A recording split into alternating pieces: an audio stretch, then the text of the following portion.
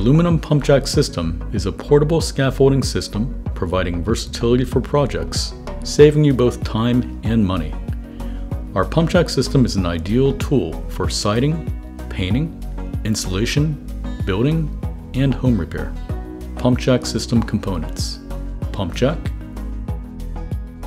workbench, aluminum poles available in lengths of 24, 12, and 6 feet, pole insert connector, full swivel brace available in a standard 32-inch size, as well as short 16-inch and extra long 48-inch sizes, rubber pole foot, pole anchor, aluminum stage planks available with standard handles or connectable style, safety net, safety guardrails. Assembly. The pump jack system must be assembled at ground level prior to operation. Begin by positioning the aluminum stage plank against the wall. Then position the aluminum poles in alignment with the planks. Assemble the pump jack together with the workbench.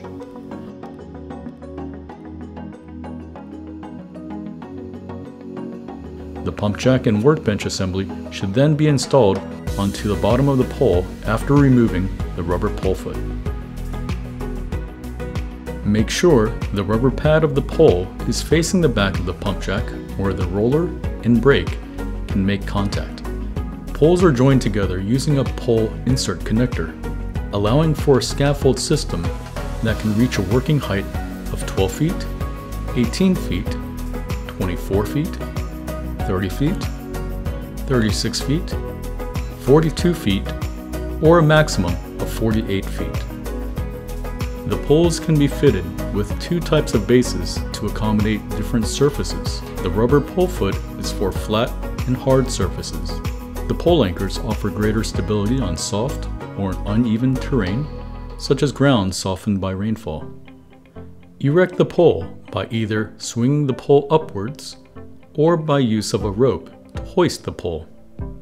Hoisting is required, especially when the pole combination is higher than 24 feet, using pole extensions and insert connectors. Braces must be secured to the pole and fastened to the structure of the building with 4 brace screws per brace.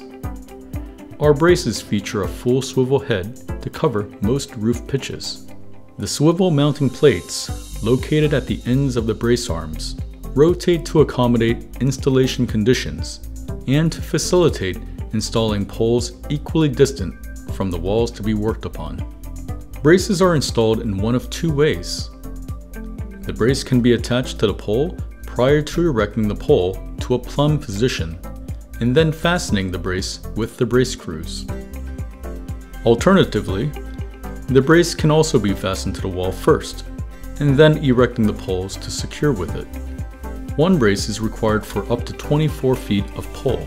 Above 24 feet in height, intermediate braces are required with a maximum of 16 feet vertical spacing between braces. Secure planks to pump jack and workbench with attached chains going through the rungs. When using planks on a 3-pole setup, the joint must be secured in place directly over the pump jack and workbench using the attached chains. Our connectable planks offer greater safety when used on a 3-pole setup. Install the optional safety net and/or safety guardrail system. Safety nets are used for catching falling tools and material. Guardrails are available for the ends of the plank and the length of the plank. To raise the pump jack system, place your foot in the stirrup of the pump jack and engage slowly until you are raised approximately 1 foot. Repeat this procedure with the other pump jacks.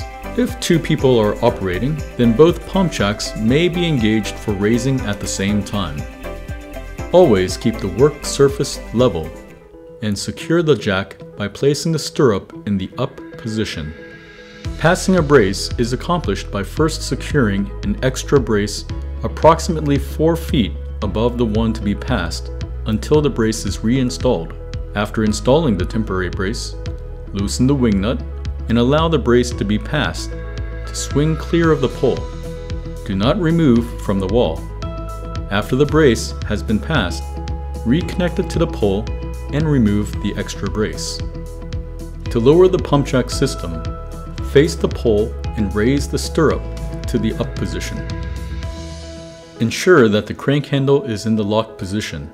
Holding onto the pole, place one foot on the pedal of the lower brake.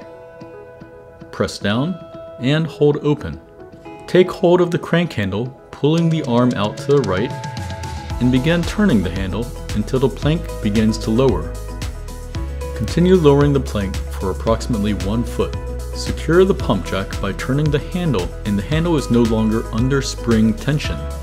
Release the brake pedal to re-engage the lower safety lock. Repeat this procedure with the other pump jacks until the plank reaches the desired height. If 2 people are operating, then both pump jacks may be engaged for lowering at the same time. Remember to always keep the work surface level.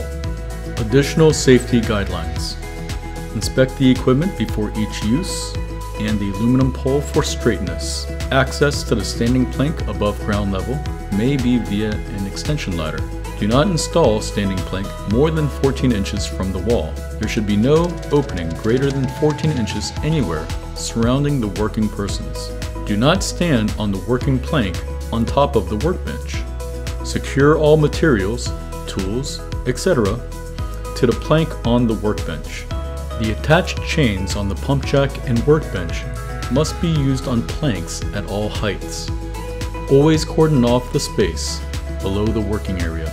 Do not exceed maximum allowable load of 500 pounds. This consists of 2 men, or 400 pounds, and 100 pounds for box of siding and tools. Do not work when weather threatens safety. Apply 2 to 3 drops of 3-in-1 oil, or equivalent, at least once a month to bushings on the crank assembly of the pump jack. This should be applied more often during frequent use. Follow all instructions on each individual component. Follow all local and other government regulations.